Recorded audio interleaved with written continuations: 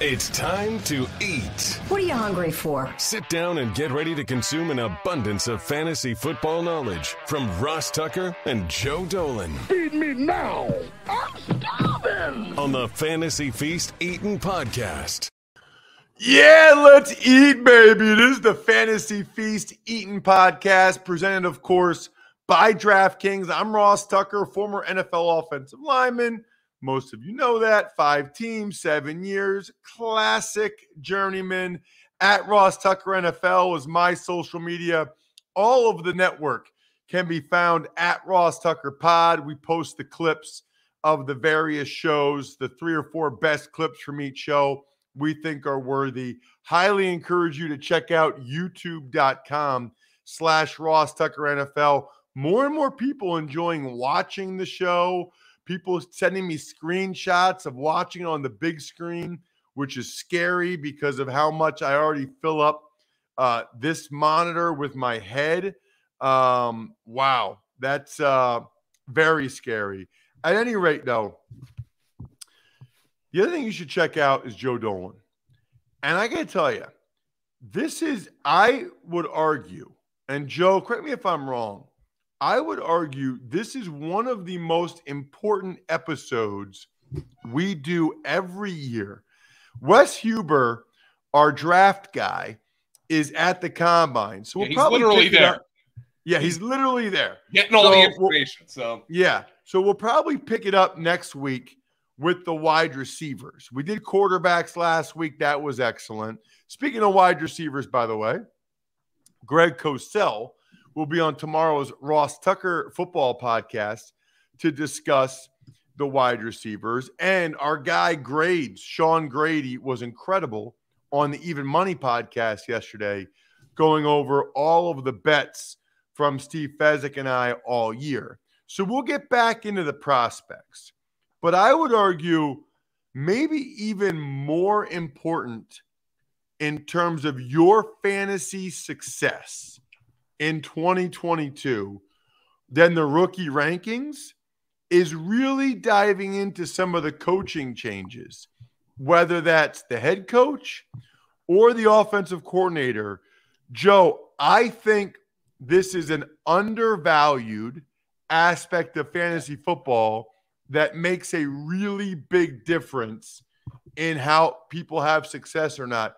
Certain guys have certain track records of success, or they come from systems that clearly feature a certain position or are more likely to have a bell cow running back versus a committee. I mean, there's a lot there, Joe.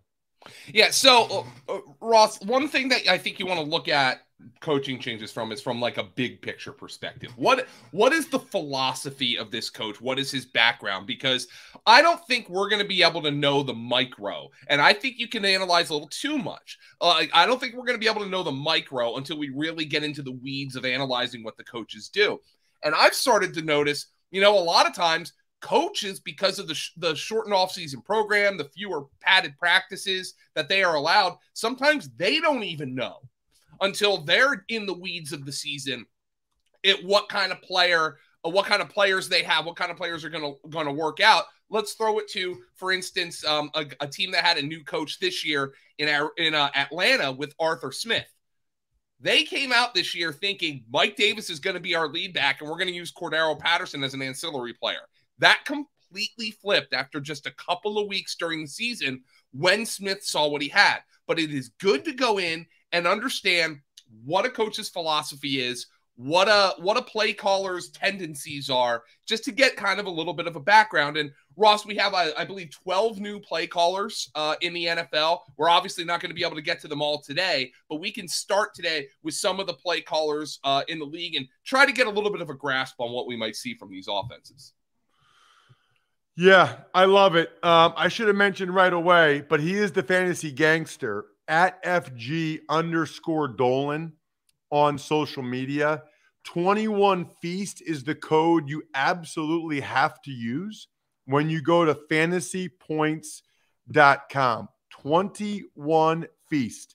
That is the code specifically for this show. Although Joe, that should be changing, right? We got to think about. Yeah, we'll get a change. It still works right now, but Ross, that's a good point. I'll throw that out there to our guy Kukanis, and he'll get working on that. Okay, yeah, we should change that because it's a new year. Great point about the big picture, and you're right, Joe. A lot of times they don't know what they have until it's a few weeks into the season. So we can make big proclamations, but if they don't know, we sure as heck aren't going to know. What really matters, Joe? Is it the head coach or is it just the play caller? I think both matter. The head coach more so if he's an offensive guy. Play caller, obviously, if the head coach is more of a CEO defensive guy kind of thing. I don't think we're not going to be well, actually, we are talking Carolina today. So Ben McAdoo, who's the offensive coordinator there, is going to be very important. Whereas Doug Pederson in Jacksonville, who's the new head coach, is going to be the more important guy. It's really who's going to be calling the plays, but the head coach is going to set the philosophy. Yeah, totally. So let's get to who do you want to start with, Joe? Let's start with Doug Pederson. Yeah, let's start with Pederson. And he's in Jacksonville, Ross. And, for the second time in his career, Doug Pederson is essentially being asked to clean up a mess left behind by a former stud college coach who was in over his head in the NFL. Obviously, the first being Chip Kelly in Philadelphia, and then the second, of course, being Urban Meyer. The difference here is Chip Kelly at least had some modicum of success. He actually fielded an NFL caliber team until his players got sick of him. Urban Meyer's players got sick of him quicker, and he didn't field an NFL caliber team. So now we're looking at a much bigger mess for Doug Pederson to clean up. But to borrow from Tupac Shakur, there is a rose that grew from concrete here, and it is Trevor Lawrence. And I understand that Trevor Lawrence did not have a great rookie season, but he was the consensus #1 pick in the draft, and every quarterback-needy team in the league would trade for him right now. And Doug Pederson developed Carson Wentz into an MVP candidate. We know what happened there. I think a lot of that is on Wentz and his ego or whatever went wrong in Philadelphia, the injuries. But he brilliantly coached Nick Foles to a Super Bowl championship. Doug Pederson has shown the adaptability to play with multiple kinds of quarterbacks. He even changed his offense late in his ill-fated 2020 season with Philadelphia to adapt to Jalen Hurts. So let's go into the Pederson file here. Number one, Jeffrey Lurie, when the Eagles hired Doug Pederson, said he had an emotional intelligence, which was obviously a shot at Chip Kelly. But it was a signifier from Lurie that he thought Doug Pederson had the personality to bring a fractured locker room together. That is obviously going to be majorly important in Jacksonville after the Urban Meyer disaster. But let's get to Doug Pederson's philosophy. Well, it comes from the Andy Reid school, of course. He's a former quarterback. He believes in the old adages, throw to get ahead, run to keep the lead. And I think that's exactly what he's going to do. But in order to keep Trevor Lawrence clean and get him in a position where he can throw to get ahead, they have got to fix the offensive line. And this is where it all comes back into draft talk, Ross. I don't know how many of the draft prospects you've looked at here on the offensive line, but I personally would be shocked if the Jaguars didn't spend their first pick, whether they trade the #1 overall pick or keep it where they stand. I would be shocked if they didn't spend that on an offensive tackle. I don't know about you, but I would be shocked if they didn't spend it on a tackle. Agreed. I think that they let Cam Robinson go in free agency, and their first-round pick is an offensive tackle. It's funny, too, because Cam Robinson might end up getting decent money from somewhere else because he's a starting left tackle. Yeah. But I think the Jags think they can get better play from somebody a lot cheaper. And that's the one thing and that's the one thing that Doug Pederson inherited from Chip Kelly. They had a good offensive line. They had an offensive line that had Jason Peters, Lane Johnson, and Jason Kelce all on it. Now, the Eagles have done a great job resupplying that offensive line with draft picks and free agent signings, but he inherited an offensive line that had 3 anchors and 3 potential future Hall of Famers all on it. Jacksonville does not have that, but they've got to start by building that. What he does have, though, he didn't have in Philly was the quarterback. What he does have in Jacksonville is the quarterback. Now, one thing to keep in mind if you're looking for fantasy, 2 things, actually. Number one, Doug Pederson used a very active running back rotation in Philadelphia. I think it's very possible both James Robinson and Travis Etienne, if he comes off the Liz Frank surgery are both fantasy relevant in 2022. Remember, when the Eagles won the Super Bowl, they had a very active 3-man running back rotation.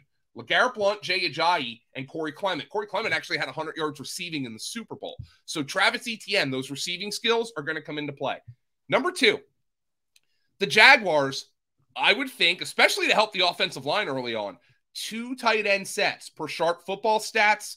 Doug Pederson's Eagles led the NFL in 2 tight end set percentage in each of his last 3 years. This is as far back as they go. Each of his last 3 years as Eagles head coach. And I mean, I have to imagine he was at or near the top in each of his first 2 years as well with Zach Ertz and Brent Selleck. So Dan Arnold, that talented receiving tight end, I think he's got a shot to really be on the rise here with Jacksonville.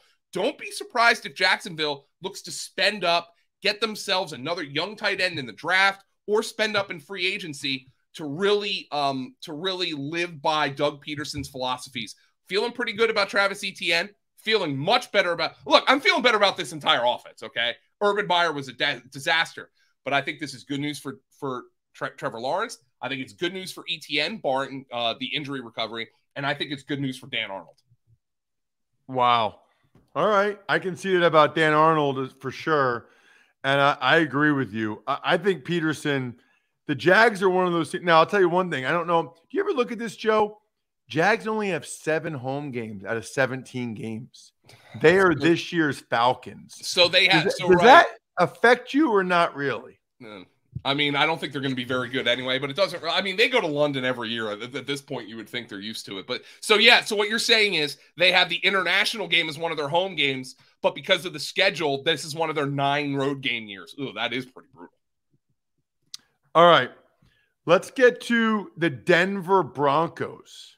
Okay, so go ahead. Yeah, sorry, Ross. Nathaniel Hackett's the new head coach here. By the way, if you take a look at Nathaniel Hackett in like some photos when he's smiling, he kind of looks like Lane Kiffin. I don't know. That's I don't know. You know what, Joe? Before you dive more into Hackett, I just realized I got to get a quick commercial in real quick. Oh, for sure. After the Lane Kiffin reference. Take a break. You know, Lane Kiffin looks pretty young, probably because he started taking athletic greens. Because athletic greens, look, for me, I can tell you, I wanted better gut health, and I would rather drink my greens than eat them or take pills. So that's what I started. It actually tastes pretty good. Like, as far as like something that's drinking your greens that has 75 high quality vitamins, minerals, whole food source superfoods, probiotics, adaptogens, it tastes about as good as that can taste. Like, I don't mind it at all. And the founder had a history of gut health issues. So he was like, I got to start doing this. And now I can't tell you how many people I've talked to that do it now. To make it easy, including me. To make it easy, Athletic Greens is going to give you a free 1-year supply of immune-supporting vitamin D and 5 free travel packs with your first purchase. All you have to do is visit athleticgreens.com/feast. Again, that is athleticgreens.com/feast to take ownership over your health and pick up the ultimate daily nutritional insurance. All right, Joe. We're back at it with Nathaniel Hackett, the older, a little bit thicker Lane Kiffin. Yeah, and balder. But hey, you got to rock that dome. Maybe he should get on Keeps, Ross.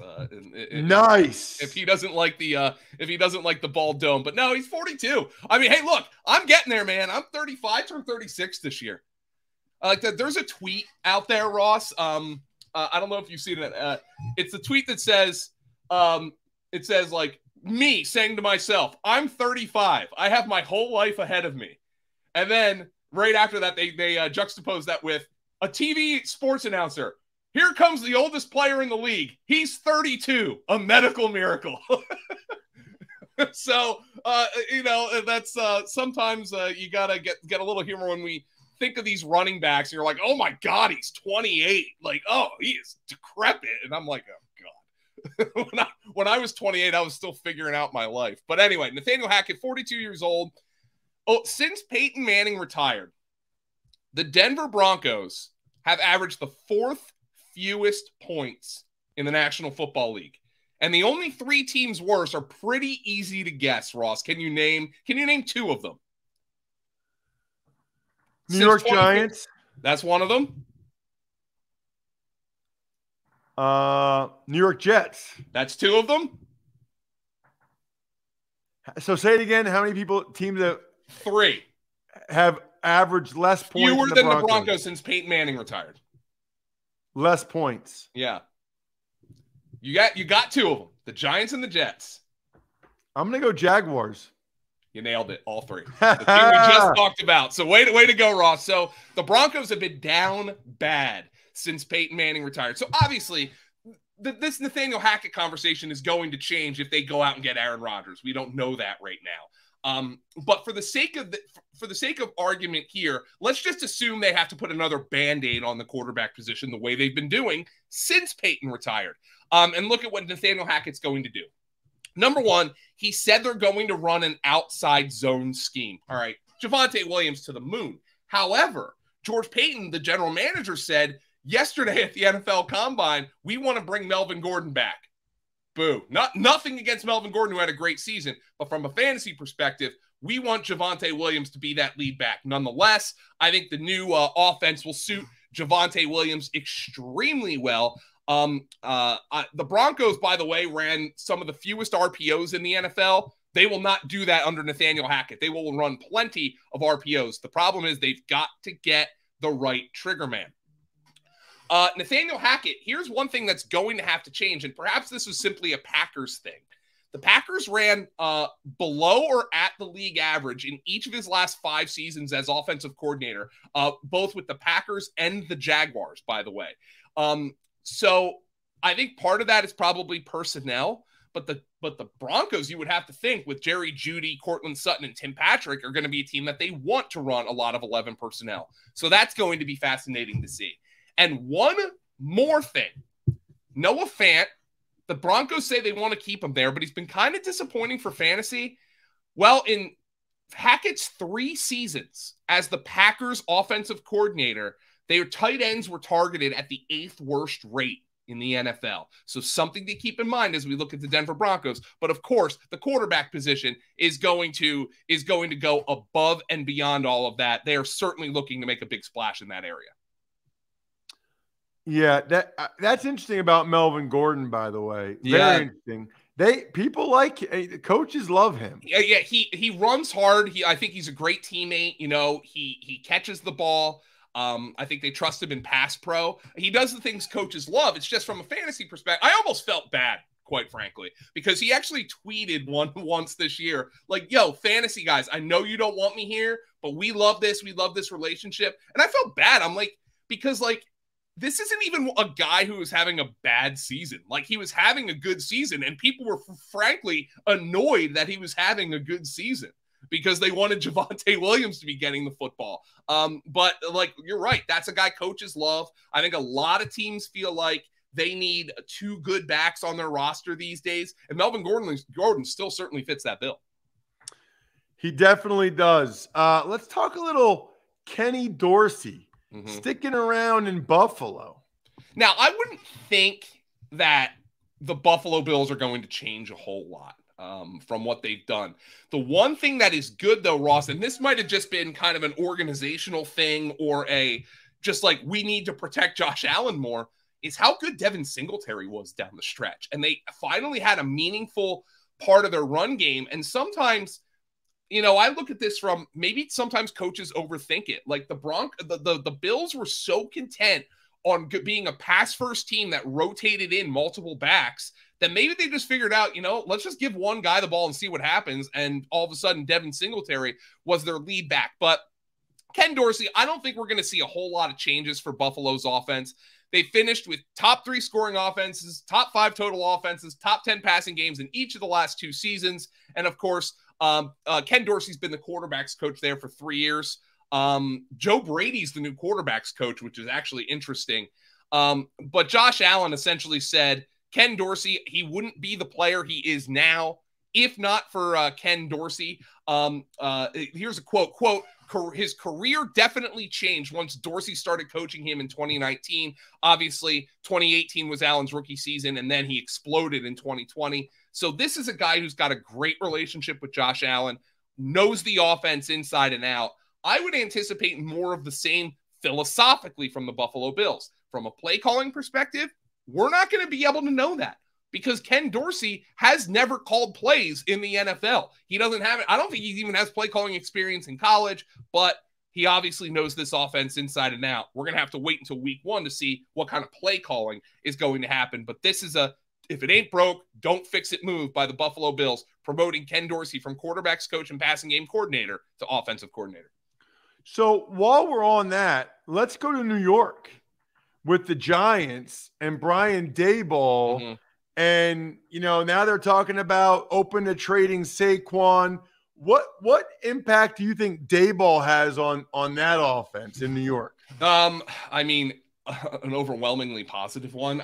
Just because the Giants have been such a disaster the last couple of years. And, you would think Brian Daboll's coaching, based on how he coached Josh Allen, skill set wise, Daniel Jones is a very, very, very poor man's version of Josh Allen. He's not as big. He's not as strong. He's not as fast. He doesn't have as good of an arm, but in theory, he can do some of the same things. Now, the problem is they've got to get the receivers healthy. They've got to get receivers who can catch the football. But in theory, Kenny Golladay, Sterling Shepard, who's coming off a serious injury, Kadarius Toney, who couldn't stay on the field for more than 5 plays at a time this year, is a receiving core that Brian Daboll can work with. But when it comes to the Giants, I am fascinated, Ross, because look, if they think they can get something for Saquon Barkley, now is the time.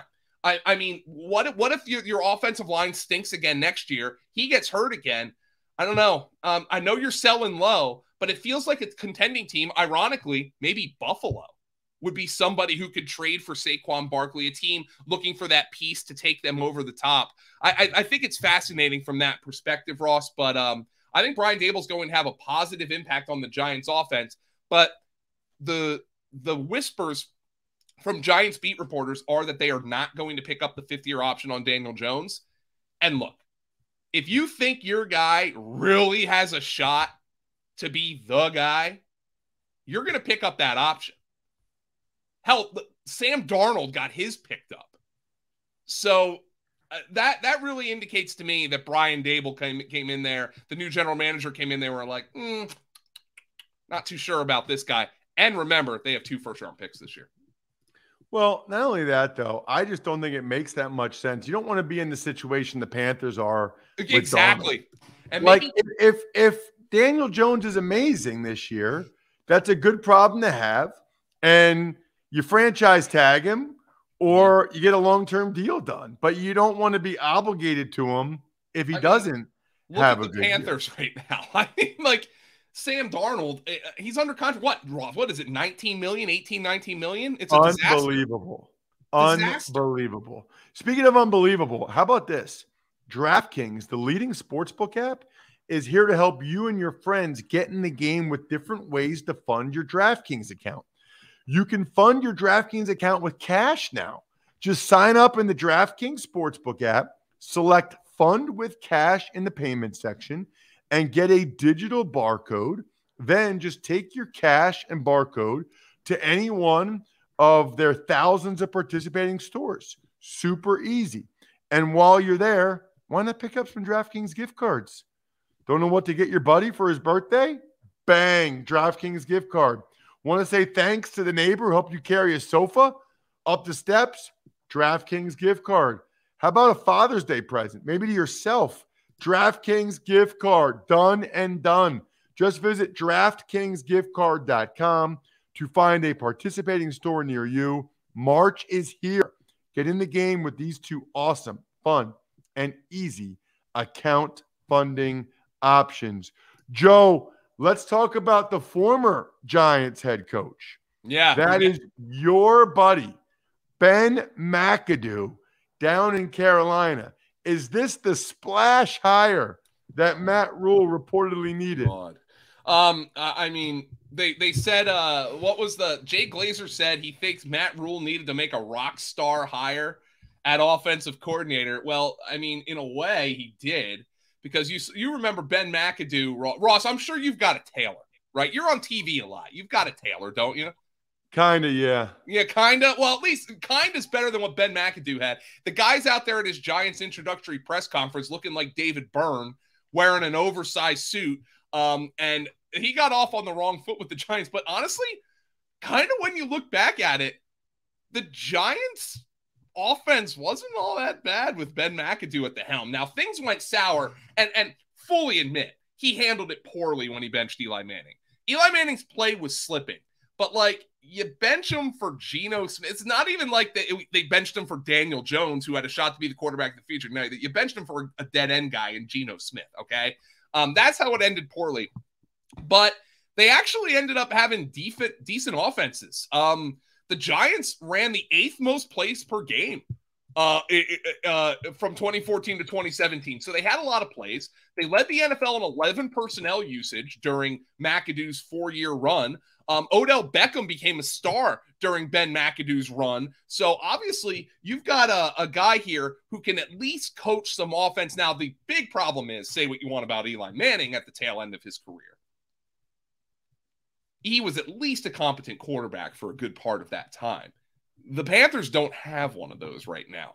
But I have to admit, I'm feeling pretty optimistic about DJ Moore in Ben McAdoo's offense. Obviously, you have Robbie Anderson there. But if there is an opportunity for a young player who had a great preseason last year to step up and take a step forward, Terrace Marshall, he had a great preseason last year. He actually had more receiving yards in the preseason than he did during the regular season. He disappeared during the regular season, but maybe he's one of those second-year receivers who was getting like 9th, 10th round hype in best ball drafts last summer, who's going to be going towards the last round this year because he didn't do anything as a rookie. Maybe that's somebody who you can pick up and say, the new offense under Ben McAdoo is going to take a step forward. Therefore, Terrace Marshall's somebody we're going to give another shot to this year. There's a lot more to say about Ben McAdoo, but I mean, that's kind of the long and the short of it. The problem is the quarterback position is a disaster because Sam Darnold stinks. We know Sam Darnold stinks, and they are tied to his contract. Luke Getsy. What do we need to know about Luke Getsy in Chicago? So he is the new offensive coordinator for the Bears and Matt Eberflus. Ross, you know where Luke Getsy's called plays before? Akron. The Indiana University of Pennsylvania. IUP, baby. He called plays there from 2011 to 22. Getsy is, he learned from 2 creative play callers. He's worked under Matt LaFleur, and he's worked under Joe Moorhead. Joe Moorhead, you remember? Yep. Penn State. He mentored him at Mississippi State. So he's learned from 2 really creative coaches, and it's going to be interesting to see him try to marry those things. I think there's going to be a lot of RPOs here. I think there's going to be a lot of RPOs with Justin Fields at quarterback, taking advantage of his skill set. Now, I think this is why this is a fascinating hire, because Luke Getsy comes from the Joe Moorhead school. Joe Moorhead, mobile quarterback, RPOs. He's the new head coach at Akron, but you remember him most famously as the offensive coordinator at Penn State, the head coach at Mississippi State, and the offensive coordinator at Oregon. RPO heavy, make things easy on the quarterback. I think this is a very positive offense here for Justin Fields. It's going to simplify the decision-making. We had a coach in Matt Nagy who simply did not take advantage of the mobility of either Mitchell Trubisky, really, or Justin Fields. He had Justin Fields dropping back a ton and getting sacked behind a bad offensive line, and Fields not really recognizing things. The idea for Getsy is to come behind the scenes here, work with Justin Fields, simplify that decision-making process. I think this is good news for Justin Fields. I think it's good news for the run game. They said, look, I think our run game's in good shape with David Montgomery, and I think it's good news for Darnell Mooney with Allen Robinson expected to move on in free agency. So here's what else is good news. It's very easy to follow Joe on social media at FG_Dolan. We might even have a part 2 of this podcast at some point. If there's some other coordinators we feel like we should discuss, fantasypoints.com is the place to be. We'll get you a new code starting next week. Can't wait to hear Wes Huber's wide receiver rankings after the combine. Other than that, I'm stuffed. We're done. Thanks for listening to the Fantasy Feast podcast. Make sure to also subscribe to the Ross Tucker Football Podcast, Even Money, Business of Sports, and the College Draft. All available at Apple Podcasts, rosstucker.com, or wherever podcasts can be found. A lot of times on the show, I mentioned DraftKings. Here's what you need to know. You got to be 21 or older, New Jersey, Indiana, or Pennsylvania only. New customers only. Restrictions apply. See DraftKings.com/sportsbook for details. Gambling problem, call 1-800-GAMBLER, or in Indiana, 1-800-9-WITH-IT. By the way, if what I was talking about included a deposit bonus, doesn't always, sometimes it does. Deposit bonus requires 25 times playthrough, and deposit bonuses are paid out in site credit.